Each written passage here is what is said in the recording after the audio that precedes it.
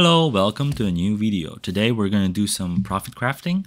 The league has been going on for over a month now, and a lot of people are going and transitioning into MF. I have been working on an MF character myself. It's a tornado shot Deadeye with around 77 quantity, and I'll probably be farming Crimson Temple for some time.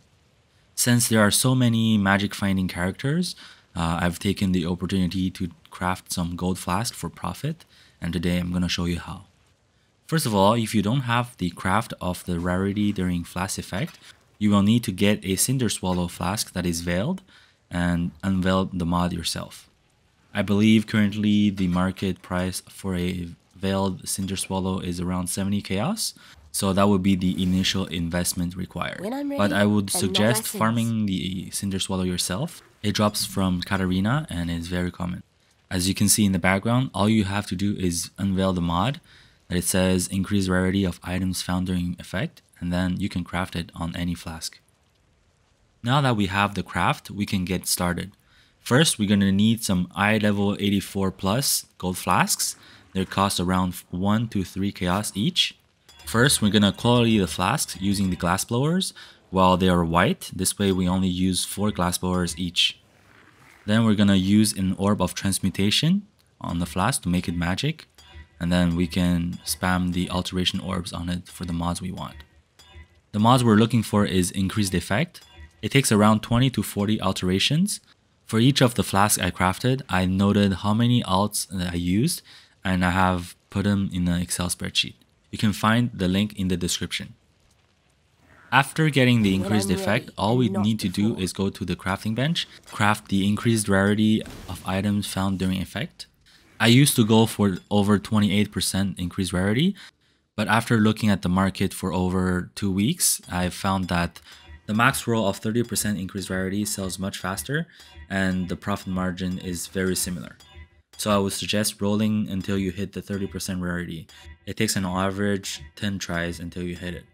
In the background, I will put a full clip of me crafting the flasks. I think it's informative for the beginners out there. In addition, I have used some other technique in the crafting process. Sometimes I would use an orb of annulment to make the craft faster. As you can see in the background, it's a 50-50 whether you hit the annul or not. Since the orb of annulment are 5 to 6 C each, I only use them when I see a good roll on the reduced duration. Some of the players are looking for a perfect flask, and with a low reduced duration, you can sell the flask at a better price. Other than that, I think the craft is pretty straightforward and very beginner friendly. You can find all the information you need in the Excel spreadsheet I have in the link below. I will let the clip roll for those who are interested in the crafting process, and for those who don't, you can skip ahead for the results.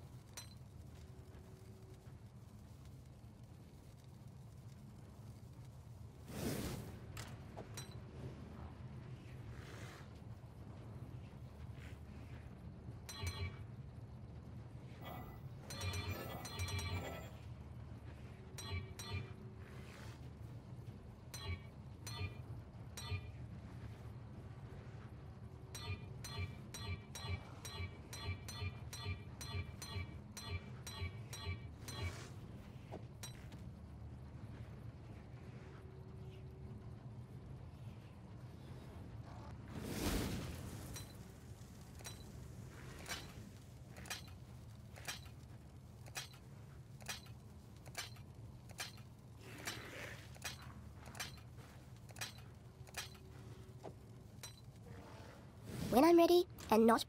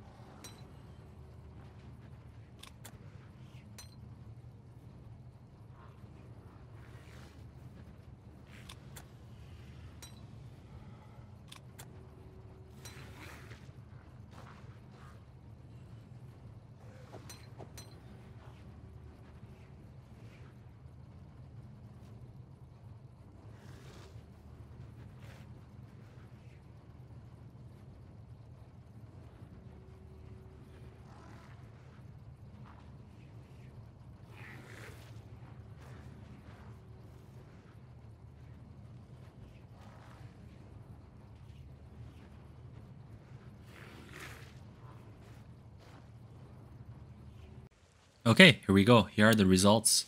I have compiled a list of 19 examples of the flasks I sold. I have included screenshots of all of the flasks and when I completed the trade. As you can see, I've sold a lot of them. This is because a lot of people are transitioning into MF and are looking for a flask like this. Some of the returns are good and some of the returns are excellent. Of course, it will depend on how many crafting materials you used, and there's always an element of RNG in profit crafting.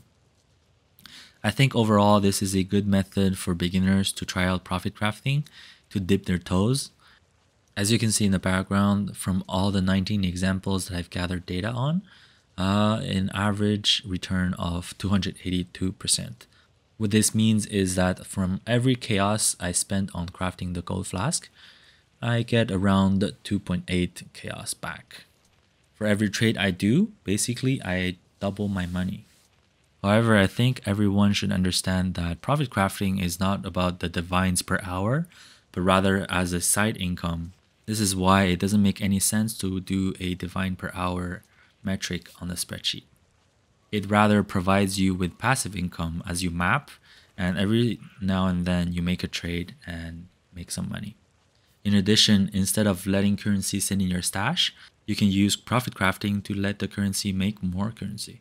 However, disclaimer, you should always check the margin in the market before attempting any profit crafting, since the price varies a lot, and if this video blows up, there might be more competition.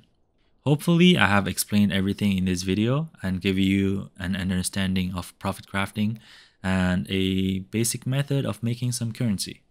If you have any questions, don't hesitate to leave a comment and let me know. And other than that, please leave a like, subscribe, and I will make more videos like this in the future. Oh, and I almost forgot. I have reached almost 150 subscribers, and I want to thank every one of you for watching my videos. I really appreciate it. Thank you very much, and see you next time.